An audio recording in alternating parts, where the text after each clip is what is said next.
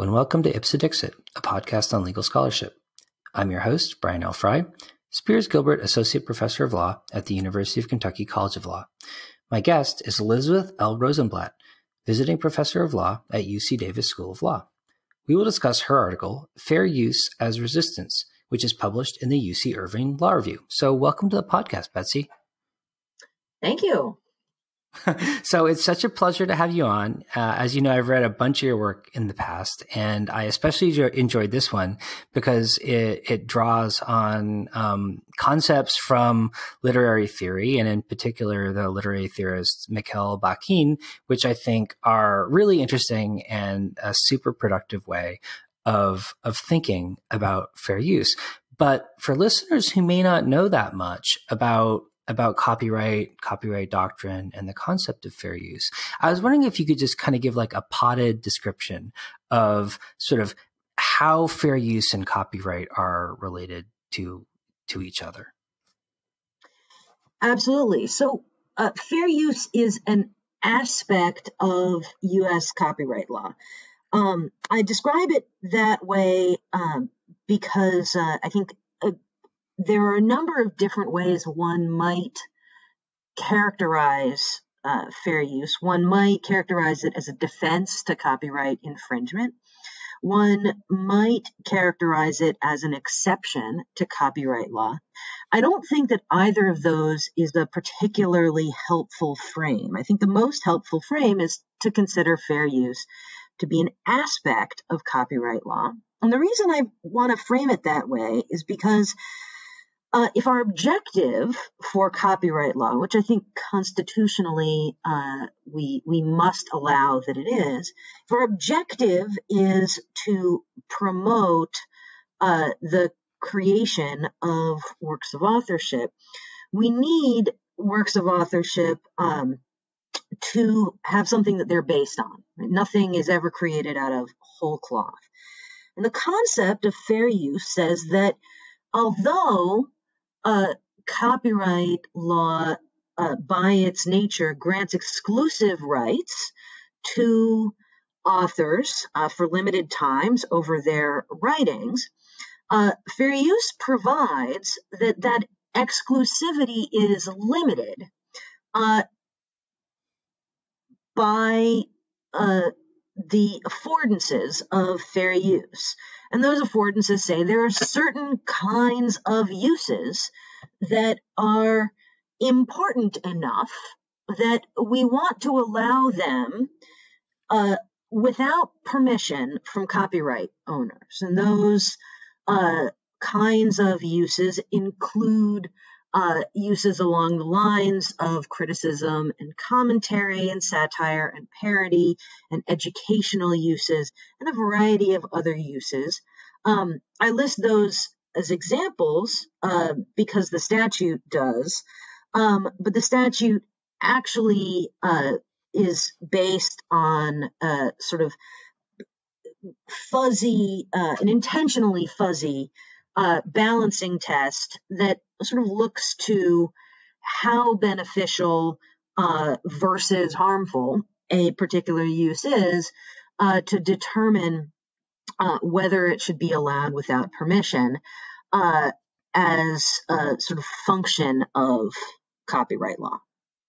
So in your paper, you frame fair use as a form of resistance and make what I think is a really interesting and kind of provocative observation that, resistance requires and in a sense is like a function of hierarchy. So I was wondering if you could talk about how copyright kind of creates, formalizes, and perpetuates a form of hierarchy and sort of in an initial sense, and I'm sure we'll flesh this out more later, but sort of how fair use fits into that hierarchical framework. Yeah. So I think that you've read my article as I intended it, so hooray. That resistance does imply hierarchy. I think resistance is something at least in the sort of political sense that I'm using it, resistance is something that one does to hierarchy. And so, indeed, when I talk about resisting the hierarchy of copyright law, I start by saying that I think copyright defines a particular hierarchy, and an artificial and unnecessary one, but one that is effectively baked in to copyright conceptually. So we start, I think, with the premise that law is discourse. So we have to start there, right? If we don't all agree that law is discourse, we're going to have to back the bus up a little bit. But law defines and shapes values by articulating rights and wrongs, assigning legal value to some activities and not others. So I'm starting from that standpoint. And if we start from that standpoint, we then say, well, pretty much all law defines hierarchies because law says some activities are encouraged and some activities are discouraged. And so people who do the encouraged activities are better than people who do the discouraged activities from law's perspective, right? So that's my starting point. In particular, I put forward the idea that the copyright system ascribes value to particular speakers and creations by granting protection to authors and their works of authorship and not to other things. And it assigns that ownership differently. And it assigns that ownership based on a constitutional principle that exclusive ownership promotes progress. So the implication of the law is that if the copyright law assigns ownership over a particular thing, it is the sort of thing that the law believes promotes progress. Or at least it believes that ownership over that thing promotes progress. And so it's sort of rewarding and endorsing the activity of making that thing. In contrast, if it doesn't grant ownership over a thing, it says, well, making that thing doesn't promote progress, or at least that's one of the implications one could take away from the law. So as it happened, copyright law says that originators gain ownership over everything that they originate. If you are someone who fixes an original expression in a tangible medium of expression, you own that whole thing. If you derive your work from something else, you may own something, but you don't own what you derived your work from. You built on something. You don't own what you built on, but you own what you added if you added it legitimately. If you didn't add it legitimately, if you were infringing when you added it, you own nothing. You don't own anything that infringed. But if you added something legitimate to a previously existing thing, you own your addition. And then finally, if you add nothing that's copyrightable, nothing that's original to you that is fixed, you own nothing. As such, there's a sort of users at the bottom, derivers in the middle, and originators at the top hierarchy that that copyright sets up. But, and I may be getting ahead of myself a little bit, I don't know where your questions are going. I would say the hierarchy is completely artificial, because in fact, although that is, we can come up with rules that define originators and derivers and users, it is a fallacy to say that anything is truly original, or that anything is truly received without contribution by a user.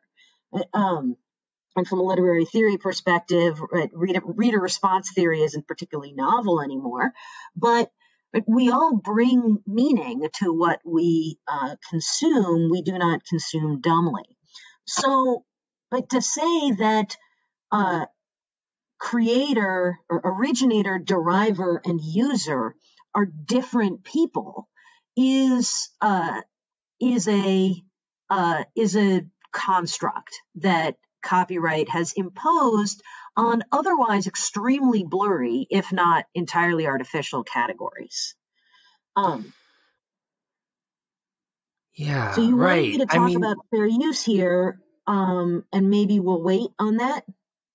Yeah, sure. No, I mean, because I think that this is a nice transition moment where, you know, what was really interesting for me is the way there's a sort of like assumed hierarchy baked into copyright law, but then there's an entirely different body of kind of theoretical thinking about how meaning creation works in practice through literary theory that looks at the same kind of, as we might say, almost like holy trinity of, you know, producer, deriver, and consumer.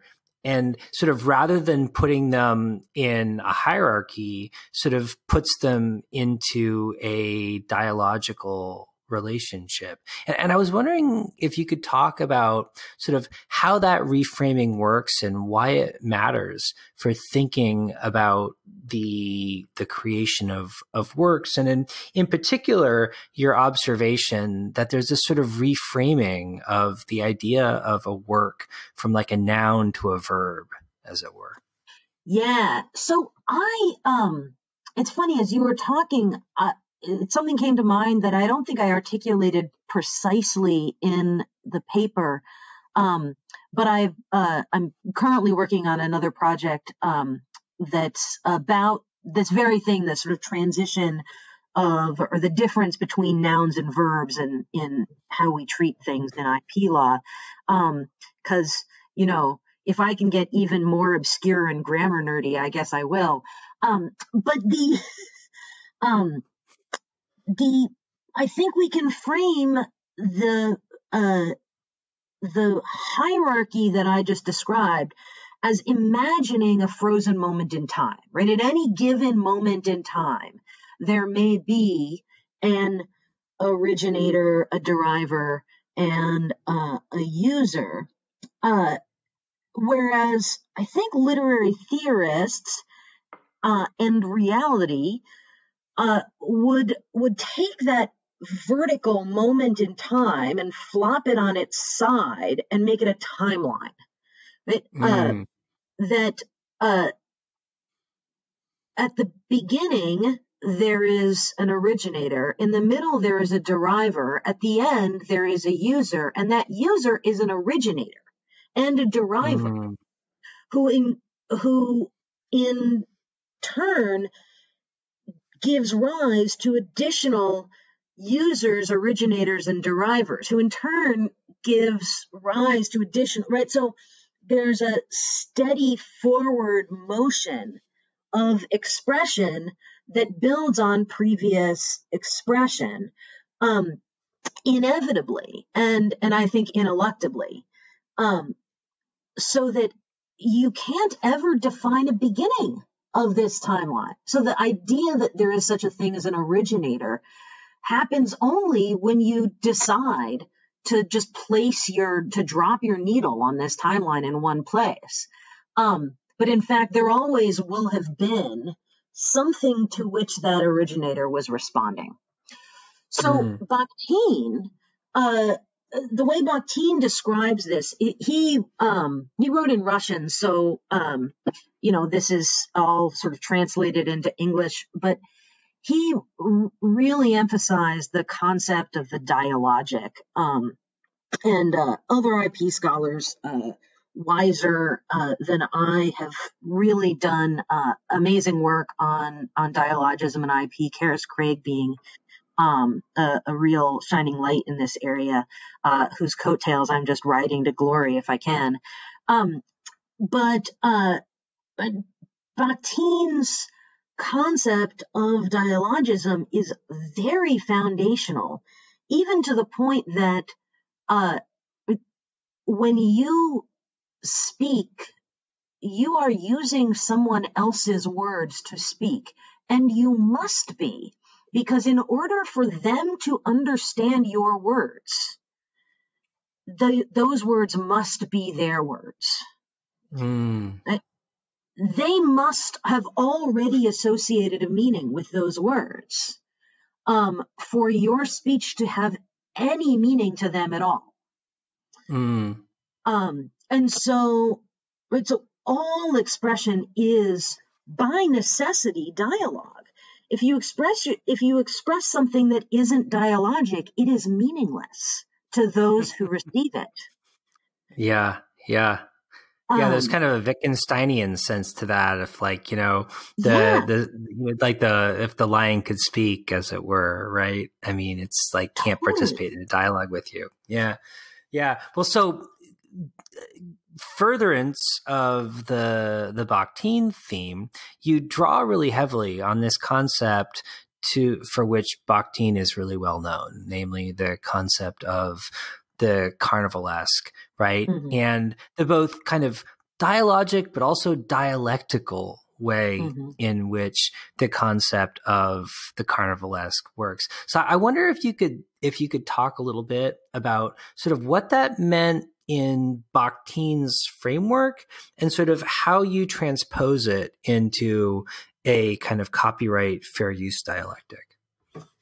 Yeah. So, Bakhtin, it's funny, there is not a easy connection between Bakhtin's discussion of dialogism, which, by the way, I would be remiss if I didn't mention that Bakhtin's work has been sort of built on in really good, interesting ways by a lot of feminist scholars.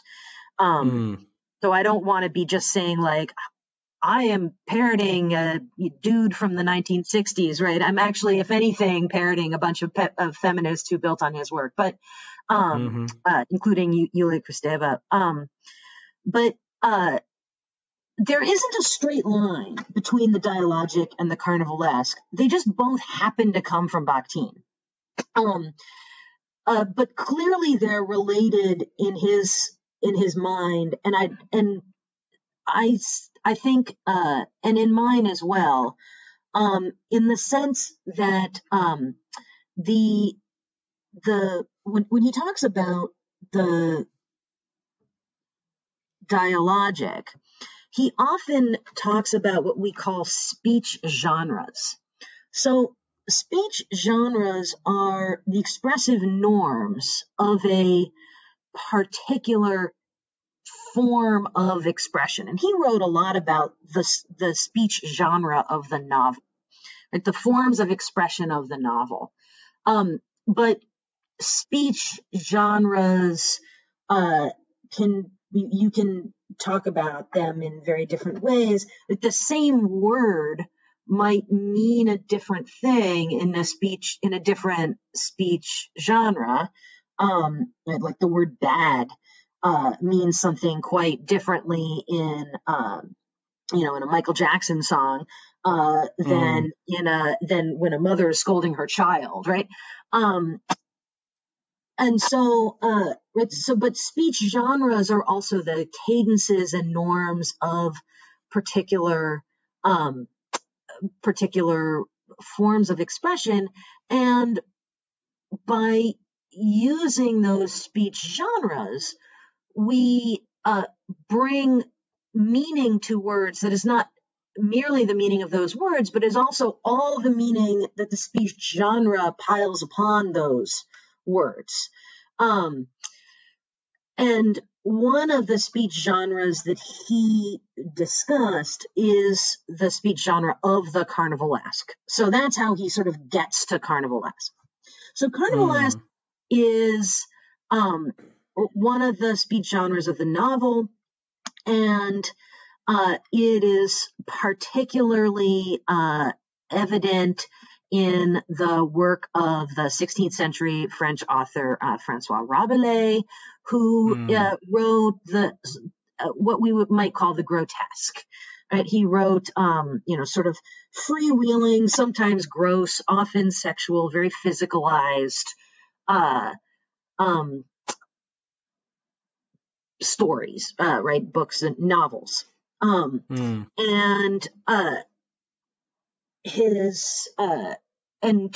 Batin was a scholar of Rabelais, and so he discussed the carnivalesque in the context of studying Rabelais. And Batin defined the carnivalesque by reference to what may well be imagined, right? This may not actually have been a true thing about medieval culture, but Batin frames this. I want to be clear here. This is not necessarily historical. This is literary theory. But Batin frames this idea of a thing that happened in medieval times called carnival. And during carnival, up was down, right? The authorities, essentially the church, were ridiculed, and the peasants were uplifted to positions of authority, and there was revelry and mocking and a celebration of the physical and the grotesque and the sexual, the embodied, which is very different from the things that the authorities valued in Bakhtin's sort of imagined medieval world, which was very repressive and authoritarian. And so the idea there is that the folk lived under very strict authority, but had these occasional opportunities to let off steam at these officially sanctioned revels that were carnivalistic, that upturned authority. And he likened Rabelais' work to the carnival, and the sort of idea that he says literary technique, like Rabelais', is a carnivalesque literary technique that embraces humor and grotesquerie and physicality to upturn the authority of the more staid speech genres. So that's sort of his theoretical turn. Right. And so then you tie that into your discussion of fair use by observing how, in some ways, it seems like fair use does some of the same things, almost like a kind of back-talking to the authority of the producer through the reuse or recombination of previously existing works. Yeah. So to give some context to this, I have a good friend who a few years ago was doing a PhD in medieval literature, and we got to chatting about the carnivalesque, as one does, and the sort of conceptual frame that she gave it was constrained free-for-all, heavily constrained free-for-all. And my immediate reaction was, wow, that sounds a lot like fair use. Fair use is a heavily constrained free-for-all. And the more time I spent with Bakhtin's theory of the carnivalesque, the more I felt like the analogy was very close. Because to the extent that the carnival that Bakhtin describes was about upturning hierarchies, about the folk, the peasant, being uplifted, and the clergy being mocked or otherwise sort of denigrated in this playful way, but only on certain days and only in certain ways, and uh, only in very specific kind of rule sets. Right there, as Bakhtin described it, up was down and down was up, but neither was sideways. I think that's not an exact quote, but it was a very sort of inverted approach to this sort of hierarchy. And in the same way, I think if we start with the hierarchy of creator, driver, user, we find that fair use does exactly that. When you engage in fair use, you are a user who is elevated to the position of creator. You bypass driver entirely, right? You're elevated to the position of creator. You own what you've done because you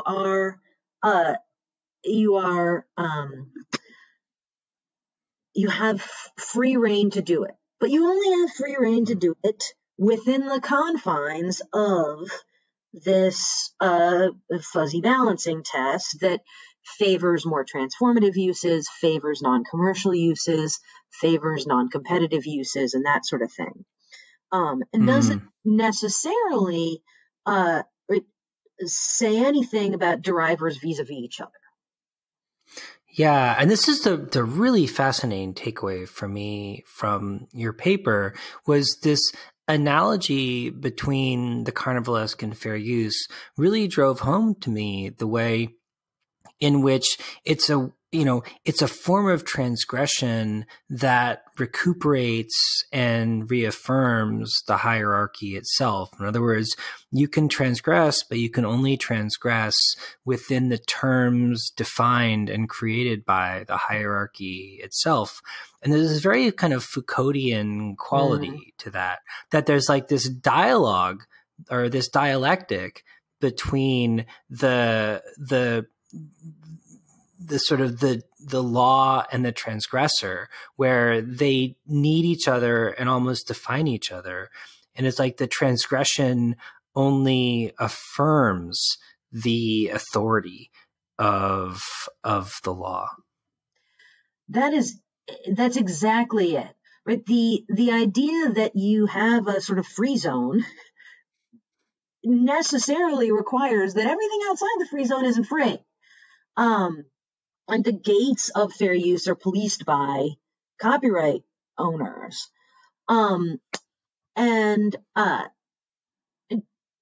even though fair use allows this sort of temporary upturning of authority, the result of fair use is still a hierarchy of ownership.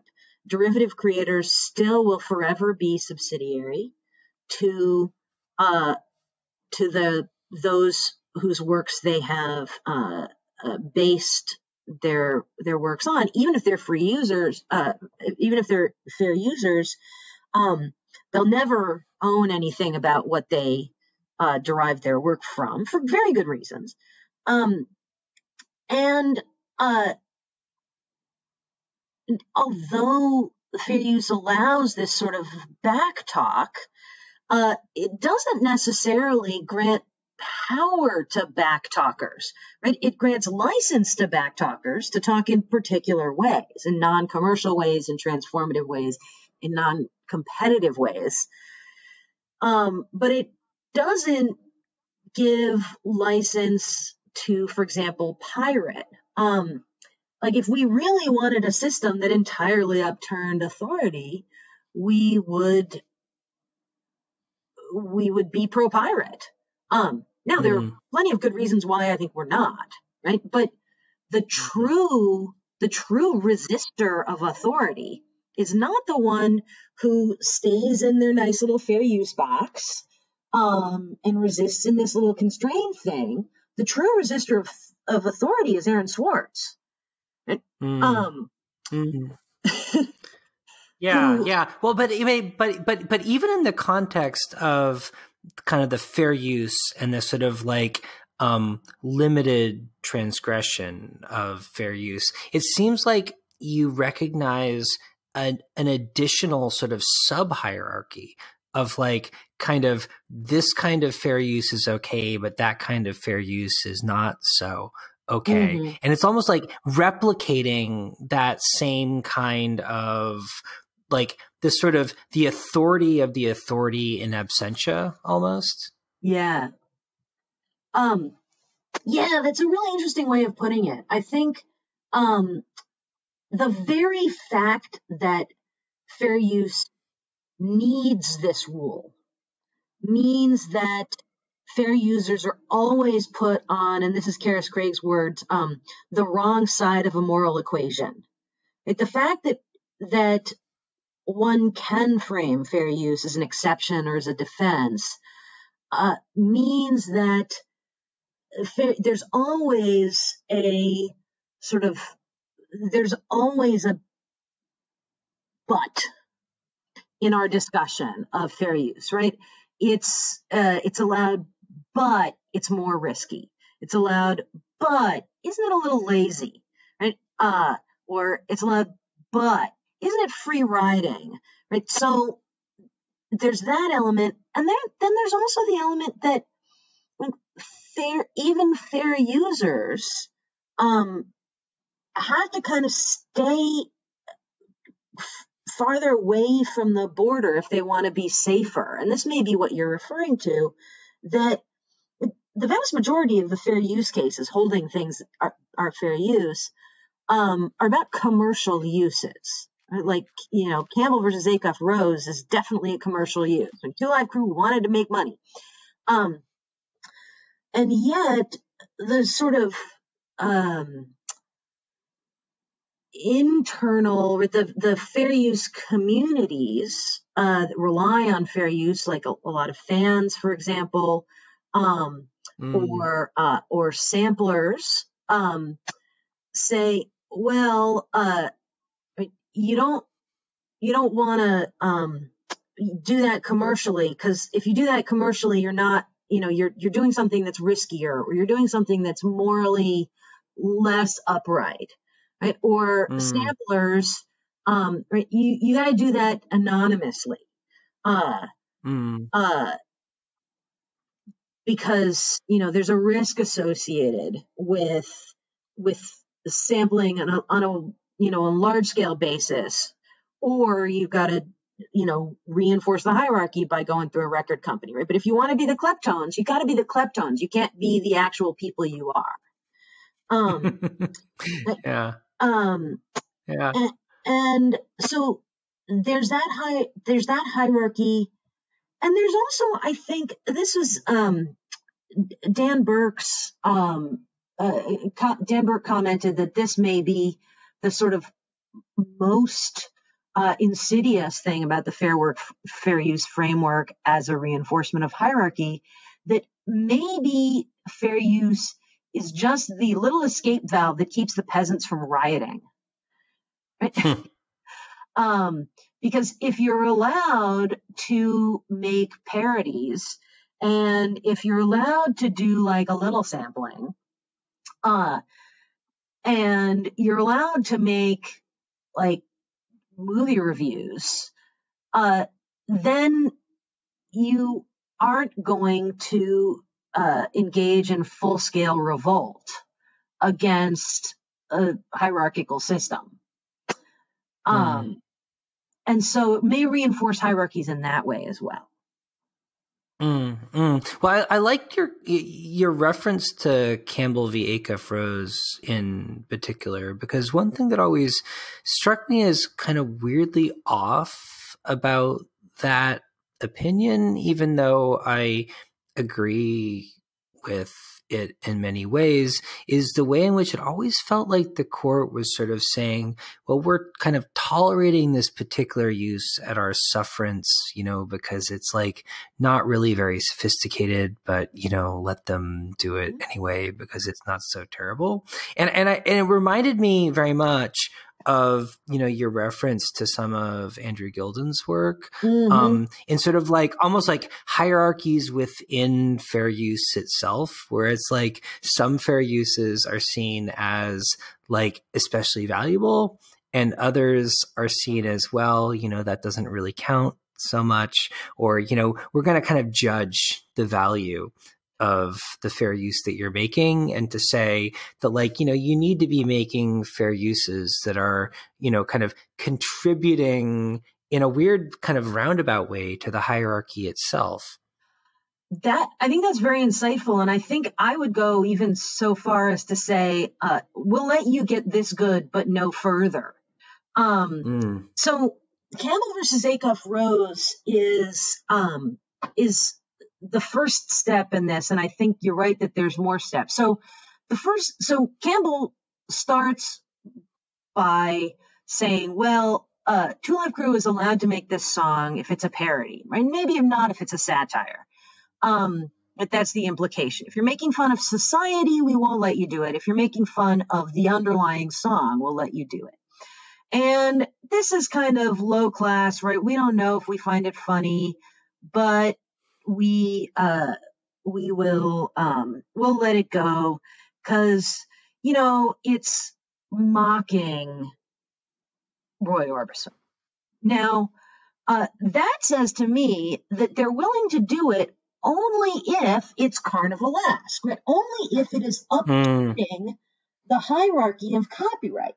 If it's satire, if Two Live Crew were making a play to put themselves on the same footing, heaven forbid, as Roy Orbison, they wouldn't have allowed it. Or at least they would have been less likely to allow it. But because it's parody, because up is down, because this sort of, disreputable genre in the vision of Nine Luminaries, is poking fun at the classics, we'll let it go. But if it were sort of a legitimate, commentary on society, or high quality music, maybe we wouldn't let it happen. Move now to another case that was rather recent, called Axanar versus Paramount. Or Paramount versus Axanar. I don't remember who the plaintiff was now. It might have been a declaratory judgment action, but I think it was Paramount versus Axanar. So Axanar was a Star Trek fan film of sorts. A filmmaker decided to make a really high quality film, sort of documentary style film, set in the Star Trek universe that told the story of a particular event that was kind of alluded to in one of the Star Trek movies, and raised a lot of money on Kickstarter and GoFundMe, or Indiegogo, one of them, raised a lot of money, hired some of the original actors from Star Trek, spent a lot of money on special effects, and made something that really felt like a Star Trek quality film, visually at least, but a short film, and was raising this money to make a feature film of the same subject matter. Now, fundamentally, this is a fan film in many of the ways that matter, and it was a non-commercial product. It used pretty modest parts of Star Trek, in the sense that this was like a little moment in the Star Trek story that he was exploding out, and used more substantial amounts of Star Trek if you think that certain things like the existence of Klingons is copyrightable. But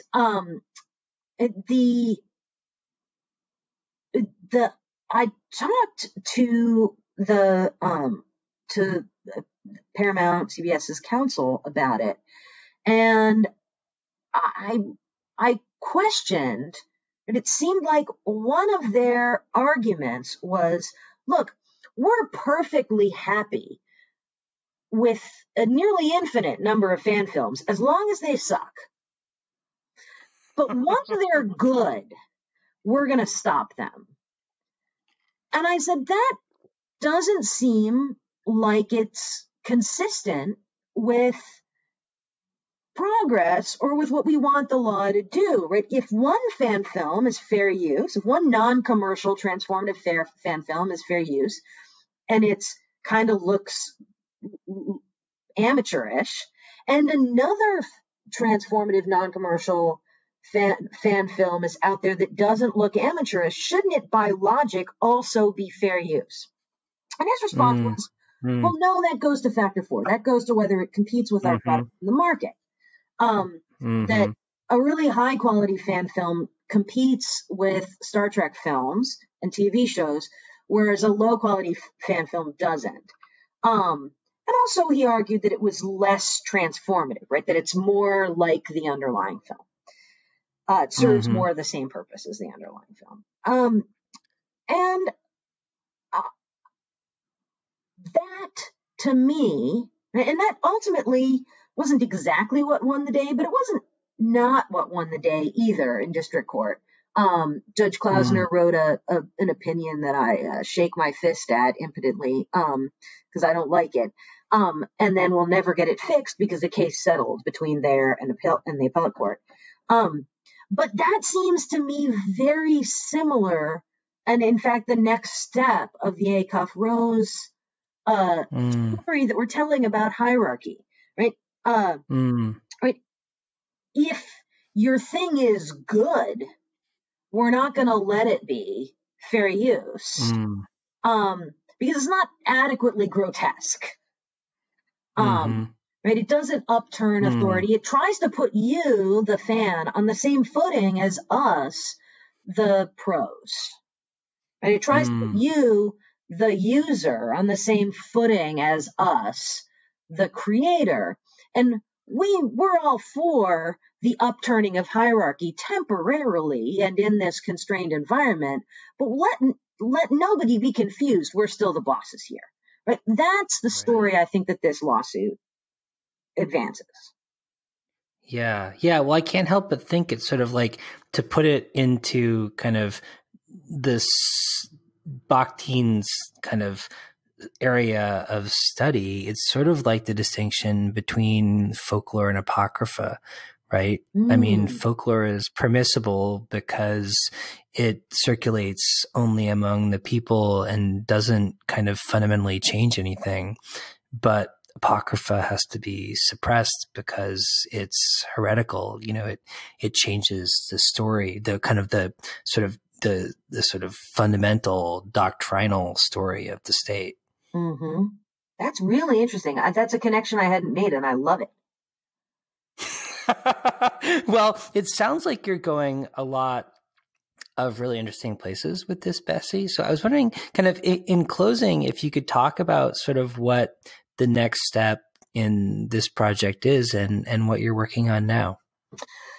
So I'm working on a couple of things actually that branch off of this project. One, I'm really happy to say was recently accepted by the UC Davis Law Review, so it'll be coming out probably near the end of 2019, is a race and IP piece, essentially extending out this kind of copyright hierarchy story to a race and social justice place. I'm talking about how there are certain racially discriminatory effects that are baked into copyright doctrine and the way it's applied. And I talk a lot about music in that, although it's not, I wouldn't characterize it as a music paper. A lot of the examples are music examples because as you might imagine, sampling comes in pretty actively to the discussion, and the cases that about sampling show enormous disrespect to rap and hip hop in a way that they do not show disrespect to similarly derivative, but historically white forms of musical expression. So that's one sort of vein that I'm taking this to, and I'm having a lot of fun with that. That's another one that's just been in the works forever, and I'm happy that it's now emerging into the light of day. And then I'm at the sort of early stages, but really want to kind of accelerate on this piece that I mentioned about verbs and nouns. Because if we're concerned with the problems created by pretending that that creation happens in a moment rather than extending it out over a timeline, the same is true not only for copyright but also for patent and to a more complicated extent for trademark law. And in each of those, we take a word that could easily be described as a verb. Work is a verb. Mark is a verb. And invention, while a noun, is certainly something one does rather than a thing that is in common parlance. And we take those and we turn them into nouns. We noun them. And in doing this, I think we may sort of overvalue and undervalue certain participants in the inventive and communicative process, in that invention and expression are dialogic. So that's sort of where this is headed next in my theoretical research. Awesome. Well, I look forward to reading both of those papers. And thank you. It's been a pleasure talking to you this evening, Betsy. You too.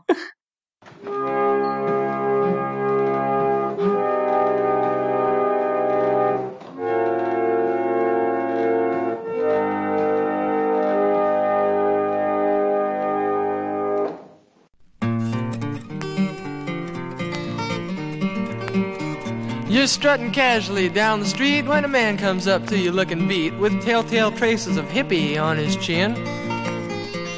You say howdy and he says, hi, got anything that'll make me fly? And if you do, I surely wish you'd let me in on what you're dealing, brother. In your mind you start to ponder what to turn this fella on to, and then you get a look into his eyes. You find his beard is only makeup and his line is purely fake up. Then and only then you realize that he's your friend, the neighborhood narco agent, friend, the neighborhood narco man, courtesy of your local FBI.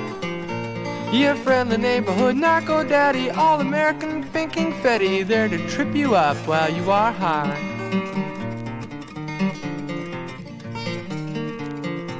You're sitting in the coffee house gloom when the waiter comes up to you with a broom, and he asks to sweep the floor around your chair. When you ask him why, he says, routine, we like to keep our coffee clean, and he proceeds to tidy up with care. You light yourself a cigarette, find out soon as you got it lit that 40 newfound friends are by your side. And someone hands you a note that's penciled telling you your flight's been canceled. Just the same, you're going for a ride with your friend, the neighborhood narco agent, friend, the neighborhood narco man, courtesy of your local FBI. Your friend, the neighborhood narco daddy, all-American pink confetti, there to trip you up while you are high.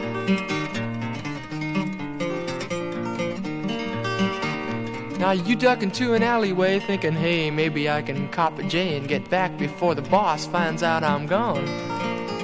Remembering the golden rule, you look both ways, make sure it's cool, and when there ain't a soul for miles around, you clutch your baggie full of weed and careful not to spill a seed, you roll a joint as big as Baltimore.